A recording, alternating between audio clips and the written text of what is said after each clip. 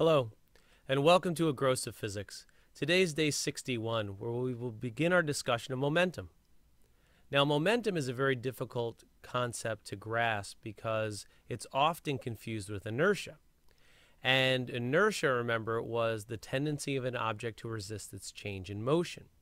The inertia of an object is based on its mass.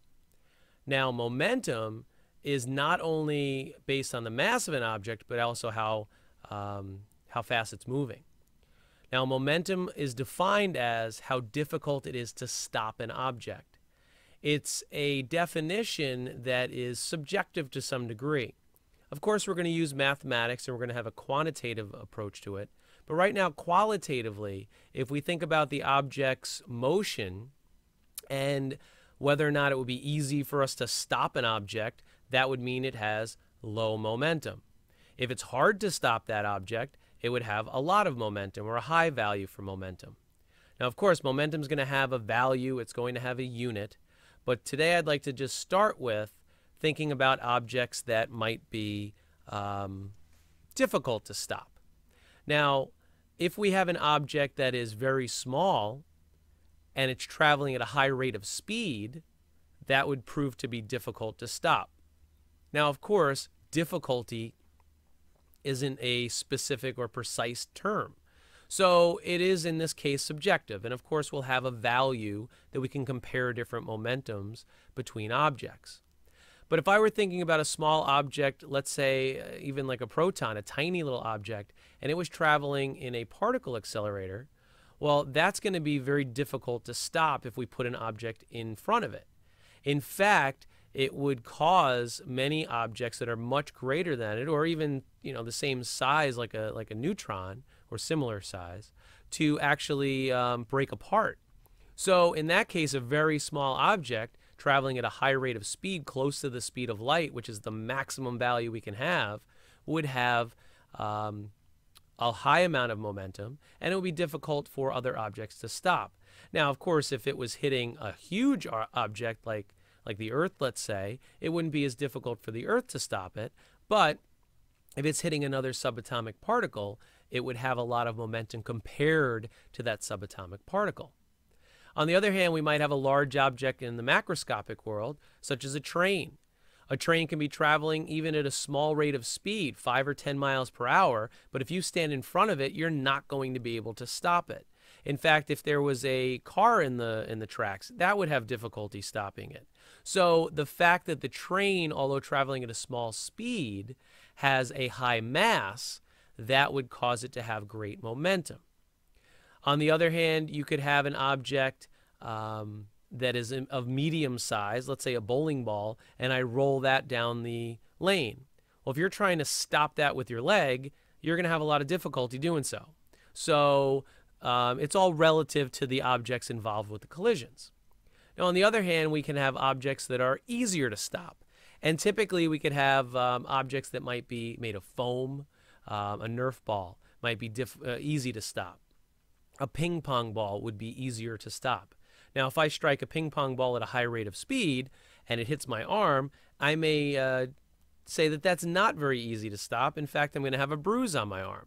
So, like I said, the factors that involve momentum are not only the mass, but how fast it's moving.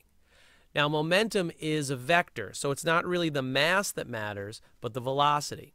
So momentum is going to have direction. And in fact, that's going to play a major role when we're talking about things like conservation of momentum when objects collide. In fact, the direction of the objects is going to matter immensely when we calculate for conservation of momentum.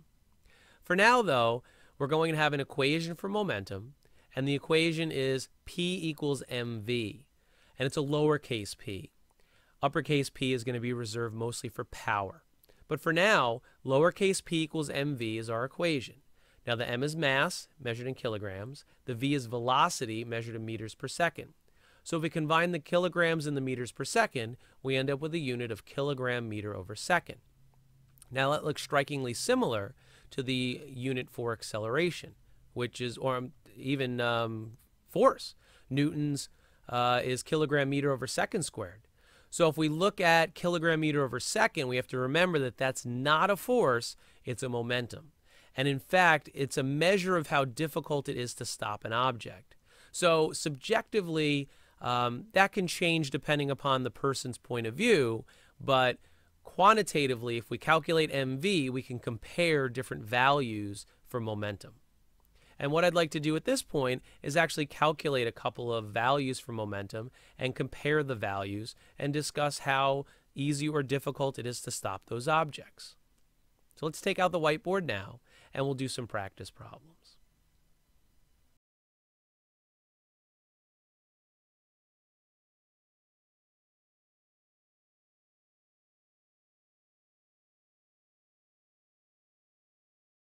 Momentum is merely P equals mv. So the momentum, which is a lowercase p, is equal to the mass in kilograms and the velocity in meters per second, and that's going to yield kilograms times meter over seconds. And that does not have a simplified version. We're just going to use kilogram meter over second to represent the momentum. Now if we have a train and it's traveling at 2 meters per second, so V is 2. It has a mass of 3,000 kilograms. The momentum of the train is simply 3,000 times 2, and that would be 6,000 kilogram meter over second. That's the momentum. If we had a projectile fired from a revolver, we have information here where its mass is 200 grams and its speed is 735 feet per second. So that's listed in the English units. What we need though is metric, so we're going to have to convert the grams to kilograms. So that's going to be 0.2 kilograms. 3 places, 1, 2, 3. And then the feet are going to need to be converted to meters. So let's look at that. All right, the feet has to be converted to meters. So 735 feet. 3.28 feet is 1 meter. So the feet will cancel, and if we do 735 divided by 3.28, I have 224.1 meters, and then that's going to be per second. The seconds are fine. Now, in order to find the momentum, I'm merely going to do P equals mv. The mass is 0.2, so 0.2 kilograms. The velocity was 224.1 meters per second. And when I multiply the two, I end up with 44.82 kilogram meter per second. Now, the train has a momentum of 6,000. The bullet has a projectile, or the projectile has a momentum of about 45. However, both are going to cause quite a bit of damage when they, if they were to hit into you. So it's important to realize that in these cases, the relative numbers don't necessarily tell you what the effect of that impact is going to be. We're going to need a new term to help us determine how the change in momentum will affect objects.